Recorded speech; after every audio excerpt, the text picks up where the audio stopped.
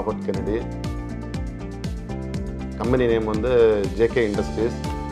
2007 வந்து 2007 கரெக்டாக 2007 ஸ்டார்ட் பண்ணோம். நானும் என்னுடைய பார்ட்னர் நேம் வந்து அரங்கநாதர். 2 பேர் சேர்ந்து தான் ஸ்டார்ட் பண்ணோம். ஸ்டார்ட் பண்ணதுலேருந்து டில் டுடே வரைக்கும் நாங்கள் வந்து ஒன்லி மேனுஃபேக்சரிங் வந்து வால்வ் காம்பனன்ட்ஸு. வால்வ் காம்பனன்ட்ஸ் பார்த்திங்கனாவே வந்து கொஞ்சம் அது வந்து காம்படிட்டிவாக அக்யூரேட்டான ப்ராடக்ட்ஸ் அது எல்லாமே. ஸோ ஸ்டார்ட் பண்ண புதுசுலேயே பார்த்திங்கன்னா சிஎன்சி மிஷின் வந்து 3 டர்னிங் மிஷின் நாங்கள் வச்சுருந்தோம். இப்போ அந்த காம்பனண்ட்லாம் பார்த்திங்கன்னா அதில் வந்து விஎம்சி ஒர்க்கு வர ஆரம்பிக்கவே வந்து எங்ககிட்ட வந்து அந்த விஎம்சி மிஷின் கிடையாது. எங்ககிட்ட டர்னிங் இருந்ததுனால வந்து நாங்கள் அவுட் சோர்சிங்கை வந்து டிபெண்ட் பண்ணி இருக்க வேண்டிய ஒரு சூழ்நிலை இருந்துச்சு. பட் அந்த அவுட் சோர்சிங்கை நம்பி இருக்கும்போது என்ன ஆச்சுன்னா டைம் டெலிவரி எங்களால் கொடுக்க முடியல, ப்ரைஸ் அச்சீவ் பண்ண முடியல. ஏன்னா அதனால் வந்து ரொம்ப ஸ்ட்ரகிள் ஆனோம். சரின்னு சொல்லிட்டு விஎம்சி வந்து பிஎஃப்டபிள்யூ புது மிஷின் நாங்கள் எடுத்தோம். நாங்கள் ஆக்சுவலாக மிஷின் எடுக்கும் போதெல்லாம் எங்ககிட்ட ப்ரோக்ராமரோ இல்லை ஆப்ரேட்டரோ யாருமே அந்த மிஷின்னு சொல்லிட்டு யாருமே கிடையாது. அப்படி இருக்கும்போது எங்களுக்கு வந்து மில் ரைட்டோடைய இன்ட்ரடக்ஷன் வந்து கிடச்சிச்சு எங்களுக்கு. அங்கே போய் விசாரிக்கும்போது வந்து இந்த மாதிரி எஸ்பிரிட்னு சொல்லிட்டு சாஃப்ட்வேர் ஒன்று ப்ரெசென்ட் பண்ணாங்க விஎம்சி ப்ரோக்ராமிங்காக. சரி, அது நானே என்ன பண்ணிட்டேன், நானே போய் அது கற்றுக்க வேண்டிய காரணம் அது என்ன காரணம் அப்படின்னா, இந்த டர்னிங் வந்து நாங்கள் பண்ணிகிட்டு இருக்கும்போதே நாங்கள் வந்து ஒரு ப்ரோக்ராமர் இல்லை ஆப்ரேட்டர் அவங்களே டிபெண்ட் பண்ணி இருக்க வேண்டிய சூழ்நிலை இருந்துச்சு. அதனால என்ன ஆயிடுச்சுன்னா அந்த டைமுக்கு வந்து ஜாப் அனுப்புறதுல நிறைய தடங்கல்கள்லாம் இருந்துச்சு. ஸோ இதை நம்மளே கற்றுக்கிட்டா நம்மளே பண்ணும்போது வந்து அந்த மேன் பவர் டிபெண்டன்சியை வந்து கம்மி பண்ணிடலான்ற மாதிரி ஒரு ஐடியாவில் வந்து பார்ட்னர் வந்து என்கரேஜ் பண்ணார், நீ இதை போய் கற்றுக்கலாம் அப்படின்னு சொல்லிட்டு. ஸோ அதை சொல்லி கொடுத்தாங்க. அந்த எஸ்பிரிட் சாஃப்ட்வேர்னா அது என்னென்ன ஒர்க் பண்ணி எல்லாமே அவங்க சொல்லிட்டு இருக்கும்போதே என்னுடைய மைண்டில் ஒரே ஒரு தாட் மட்டும் பிளிங்க் ஆச்சு. என்னென்னா, இன்றைக்கி இருக்கிற பிஸ்னஸ் காம்படிஷனில் வந்து எஸ்பிரிட்டோடைய சாஃப்ட்வேர் வந்து நமக்கு 100% வந்து சப்போர்ட் பண்ணுன்றது வந்து என் மைண்டில் வந்து பிளிங்க் ஆச்சு. சரி, நானே போயிட்டு அதை கற்றுக்கிட்டு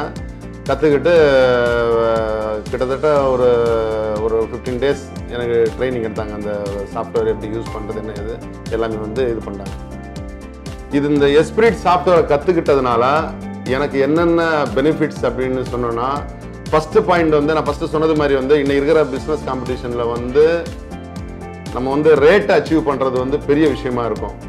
ப்ரைஸ் வந்து இப்போ கொட்டேஷன் வந்து நம்ம கொடுக்குறத விட ஒருத்தவங்க கம்மியாக கொடுப்பாங்க. அப்படின்னும் போது நம்ம அதை விட கம்மியாக கொடுத்து பண்ணும்போது அந்த ஆர்டர்ஸ் வந்து நமக்கு கிடைக்க வாய்ப்பு இருக்கும். அப்படின்னும் போது மிஷின் வந்து ஐடியலாக நிற்காம மிஷின் ரன் பண்ணால் மட்டுமே நம்ம அதை அச்சீவ் பண்ண முடியும். இப்போ ஃபார் எக்ஸாம்பிள் பார்த்தீங்கன்னா, இப்போ ஒரு ப்ரோக்ராமர் இருக்கிறாரு, அவர் வந்து மிஷின் வந்து ஒரு காம்பனண்ட் ஓடிட்டே இருக்குது அப்படின்னா, அதை அந்த காம்பனண்ட் முடிஞ்சதுக்கப்புறம் அவர் நின்று மேனுவலாக ப்ரோக்ராம் பண்ணும்போது அந்த மிஷின் என்ன ஆகும், ஐடியலாகவே நிற்கும். கிட்டத்தட்ட ஒரு 1-1.5 மணி நேரம் வந்து அது ஐடியலாகவே நிற்கும் அந்த மிஷின். இந்த எஸ்பிரிட்டில் என்ன ஆகுது அப்படின்னா, இந்த சாஃப்ட்வேரில் எங்களுக்கு என்ன பெனிஃபிட்னா, ஒரு காம்பனண்ட் ஓடிட்டு இருக்கும் போதே இங்கே வந்து ஆஃப்லைன்லேயே நாங்கள் வந்து நெக்ஸ்ட் காம்பனண்ட்டுக்கு வந்து நாங்கள் ப்ரோக்ராம் பண்ணிடுவோம். காரணம், நாங்கள் ஓட்டுறது வந்து ப்ரொடக்ஷன் ஜாப் கிடையாது. வால்வ் காம்பனண்ட்ஸ் போது அது வந்து பேட்ச் குவான்டிட்டி. மேக்ஸிமம் குவான்டிட்டி பார்த்தீங்கன்னா 20 நம்பர் 25 நம்பர் அப்படி தான் இருக்கும். ஸோ ஒரு நாளைக்கு நாங்கள் வந்து ஒரு 5-6 செட்டிங் எல்லாம் எடுக்கிற மாதிரி இருக்கும். ஸோ அப்படின்னும் போது நாங்கள் என்ன ஒரு காம்பனண்ட் ஓடிட்டு இருக்கும்போதே அடுத்த காம்பனண்ட்டுக்கு வந்து நாங்கள் இங்கே ஆஃப்லைனில் ப்ரோக்ராம் பண்ணிடுவோம். அந்த ப்ரோக்ராம் பண்ணிவிட்டு அது கரெக்டாக ஒன்றும் இல்லை, அந்த ப்ரோக்ராம் எடுத்துகிட்டு போயிட்டு அங்கே வந்து நம்ம காப்பி பேஸ்ட் பண்ணி ரன் பண்ண அதாவது எஸ்பிரிட் சாஃப்ட்வேரை பொறுத்தளவில் நம்ம இங்கே ஆஃப்லைனில் ப்ரோக்ராம் பண்ணிவிட்டு மிஷினில் பேஸ்ட் பண்ணி ஒரு சின்ன டாட் கூட நம்ம வைக்க வேண்டிய அவசியம் இருக்காது.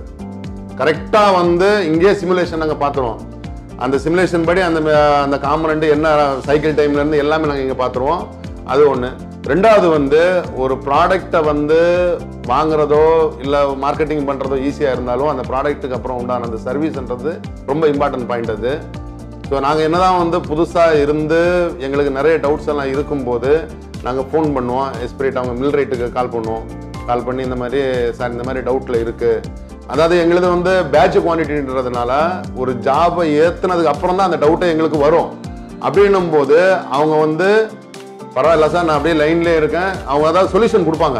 இந்த மாதிரி எல்லாம் பண்ணுங்க, இந்த மாதிரி பண்ணுங்க அப்படின்னு சொல்லுவாங்க. ஒரு இதில் பார்த்தீங்கன்னா சொல்யூஷன் கொடுப்பாங்க, கொடுத்துட்டு பண்ணுங்க சார்னு சொல்லிட்டு லைன் கட் பண்ணுறாங்க. பட் இங்கே எஸ்பிரிட்டில் வந்து இவங்க என்ன பண்ணுறாங்கன்னா சொல்யூஷன் கொடுத்துட்டு லைன்லேயே வெயிட் பண்ணுவாங்க. சார் நீங்கள் ப்ராக்டிக்கலாகவே அதை ஒர்க் பண்ணுங்க, நீங்கள் ஒர்க் பண்ணிகிட்டே இருங்க, அது ஓகே ஆகிறது வரை அவங்க லைன்லேயே இருப்பாங்க. அந்த சர்வீஸ் வந்து ரொம்ப பிடிச்சிருந்துச்சு எங்களுக்கு. எந்த டைமாக இருந்தாலும் எனக்கு தெரிஞ்சு நான் வந்து ஒரு தினேஷ் சார்லாம் வந்து நைட்டு 11:30 நான் கால் பண்ணியிருக்கேன். அப்போ கூட அவர் வந்து நீங்கள் ஒன்று என்ஐடெஸ்க்கு கனெக்ட் பண்ணுங்கள், என்ன ப்ராப்ளம் சொல்லுங்கள், மிஷினை ரன் பண்ணுங்கள். இந்த இன்கேஸ் நமக்கு புரியலை, அவர் சொல்கிற பாயிண்ட் வந்து சார் எந்த பட்டன் தெரியல புதுசுன்றதுனால அவர் உடனே என்ன சொல்லுவார், நீங்கள் வீடியோ கால் பண்ணுங்க அப்படிம்பாரு. ஸோ வீடியோ காலில் வந்து இங்கே பாரு இந்த பட்டன் இங்கே இருக்குது, இதெல்லாம் இங்கே இருக்குது, இதெல்லாம் இப்படி பண்ணுங்கள் கரெக்டாக வரும் அப்படின்ற மாதிரிலாம் சொல்லுவாங்க. அந்த மாதிரி சப்போர்ட்டிவ் வந்து நல்லது. ரெண்டாவது பார்த்தீங்கன்னா எங்களது வந்து பேட்ச் குவான்டிட்டி ஒரு பக்கம் இருந்தாலும் நாங்கள் யூஸ் பண்ணுற மெட்டீரியல்ஸ் வந்து வெரைட்டி ஆஃப் மெட்டீரியல்ஸ் இருக்கும். ஹார்னஸ் வந்து ஒரு காம்பனண்ட் பார்த்தீங்கன்னா 30 HRC இருக்கும், இன்னொரு காம்பனண்ட் பார்த்தீங்கன்னா 50 HRC 80 HRC அந்த மாதிரிலாம் இருக்கும். ஸோ ஒரே டூலை வந்து எல்லா ஹெச்ஆர்சி வந்து நம்ம வந்து அந்த காம்பனண்ட் எல்லா காம்பனண்ட்டும் நம்ம வந்து யூஸ் பண்ண முடியாது. அதனால வந்து அதுக்கும் சப்போர்ட் பண்ணுவாங்க. டூலிங், அதாவது மிஷின் ரன்னிங் ப்ரோக்ராமிங் சப்போர்ட் அவங்க பண்ணாலும் டூலிங் சப்போர்ட்டும் பண்ணுவாங்க. அது எப்படின்னு பார்த்தீங்கன்னா இந்த ஹெச்ஆர்சி இந்த இதுக்கு வந்து இந்த பிராண்டடான டூல் பண்ணுங்க, அந்த பேராமீட்டர் இந்த ஆர்பிஎம் இல்லை இந்த ஃபீட் ஆஃப் கட்டு இது கொடுங்க, இதில் ஓகே ஆகும். ரெண்டாவது நம்ம வந்து மிஷின் ரன் ஆயிடுச்சு, நம்ம ஓட்ட ஆரம்பிச்சிருவோம். அந்த இன்ட்ரெஸ்ட்லேயே நம்ம ப்ரொடக்ஷனை பார்த்துட்டு இருந்தாலும் மேக்ஸிமம் ஒரு அந்த குறிப்பிட்ட அந்த டைம் உள்ள திருப்பி அவர் கால் பண்ணி அவரே கேட்பாரு மிஷின் ஓடுதா, எதுவும் ப்ராப்ளம் இல்லையா, அந்த மாதிரி வந்து ஒரு கேர் எடுத்துப்பாங்க. ரெண்டாவது இந்த மிஷின்லாம் நாங்கள் எடுத்த புதுசில் எங்ககிட்ட ப்ரோக்ராமர் கிடையாது, ஆப்ரேட்டர் கிடையாது, யாருமே கிடையாது. ஃபஸ்ட்டு மந்த் வந்து நாங்கள் வந்து இஎம்ஐ கட்டினதே வந்து எந்த ஜாப்பும் ஓடாமல் மிஷின் ஐடியாவில் வச்சுட்டு ஃபஸ்ட்டு இஎம்ஐ நாங்கள் கட்டினோம். பட் இந்த எஸ்பிரிட்டை நாங்கள் கற்றுக்கிட்டதுக்கப்புறம் வந்து வித்தின் 1 மந்த், இது எங்களுக்கு தெரிஞ்ச இந்த மிஷின் எடுத்து 2வது மாதம், இந்த செகண்ட் மந்த்லேயே அப்கமிங் வரக்கூடிய ஒரு 3-4 மாதத்துக்கு சேர்த்து நாங்கள் டியூ கட்டியாச்சு. அந்த அளவு வந்து ப்ரொடக்ஷன் வந்து எங்களுக்கு இந்த எஸ்பிரிட் வந்து ரொம்ப சப்போர்ட் பண்ணுது. இது வந்து இனிமேல் எனக்கு ஒரு ஃபார் எக்ஸாம்பிள் ஒருத்தர் வந்து என்கிட்ட வந்து சொன்னார், என்ன சார் இவ்வளோ காஸ்ட்லியாக நீங்கள் வந்து என்ன சொல்கிறது இந்த சாஃப்ட்வேர்லாம் வந்து இது பண்ணுறீங்கன்னு கேட்டாப்புல. அப்போ நான் ஒரு எக்ஸ்பிளனேஷன் அவர் கொடுத்தேன். நிறைய கம்பெனிஸில் வந்து மேன் பவர் பிரச்சனை வந்து ரொம்ப அதிகமாக இருக்குது அப்படின்ற ஒரு சுச்சுவேஷனில் வந்து நம்ம இந்த எஸ்பிரிட் சாஃப்ட்வேரை கற்றுக்கிறதுனால வந்து நம்ம யாருமே டிபெண்ட் பண்ணியிருக்க வேண்டிய அவசியம் இருக்காது. ரெண்டாவது வந்து இந்த பேட்ச் குவான்டிட்டி ரன் பண்ணுற அந்த கம்பெனிகள் எடுத்துக்கிட்டிங்கன்னா, மேன் பவர் பிரச்சனை இருக்கிற கம்பெனிகள்லாம் எடுத்துக்கிட்டிங்கன்னா இந்த எஸ்பிரிட்டோடைய சாஃப்ட்வேர் வந்து ரொம்ப யூஸ்ஃபுல்லாக இருக்கிறது என்னுடைய சஜஷன். அந்த மாதிரி யாராவது அந்த மாதிரி கம்பெனிகள் தெரிஞ்சு அவங்களுக்கு ஏதாவது ஒரு ஹெல்ப் தேவைப்படுற பட்சத்தில் கண்டிப்பாக வந்து நான் வந்து எஸ்பிரிட்டை தான் வந்து ரெக்கமெண்ட் பண்ணுவேன். ஏன்னா அதனுடைய சப்போர்ட்டிவ் வந்து எனக்கு நல்லாவே தெரியுது. காரணம் வந்து இந்த மிஷின்ஸ் எல்லாம் வந்து இருக்கும்போது எங்களுக்கு ஒரு மிஷின் எடுக்கும் போதும் எங்களுக்கு ஒரு சில பயங்கள் இருக்கும். இது எப்படி ரன் பண்ணுறது, இதுக்கு லோடு நமக்கு மிஷின் ஜாப் எல்லாம் எங்கேருந்து கிடைக்கும், யாரை வச்சு நம்ம ஓட்டலாம், ஆப்ரேட்டர் நமக்கு இல்லைன்ற ஒரு பயம் இருந்துச்சு. இப்போ இந்த விஎம்சி எடுத்து நாங்கள் எஸ்பிரிட்டை வந்து ரன் பண்ண ஆரம்பித்ததுக்கப்புறம் எங்களுக்கு ஒரு கான்ஃபிடென்ட் இருக்குது, இன்னும் எத்தனை மிஷின் வேணாலும் எடுக்கலாம்.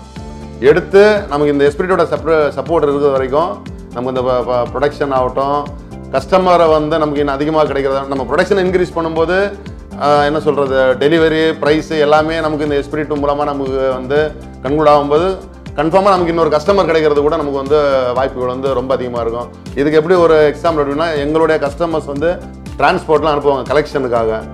அப்போ என்ன ஆகும்னா maximum they will wait for maximum ஒரு 1/2 hour தான் வெயிட் பண்ணுவாங்க. 1/2 hour மேக்ஸிமம் 45 minutes தான் வெயிட் பண்ணுவாங்க.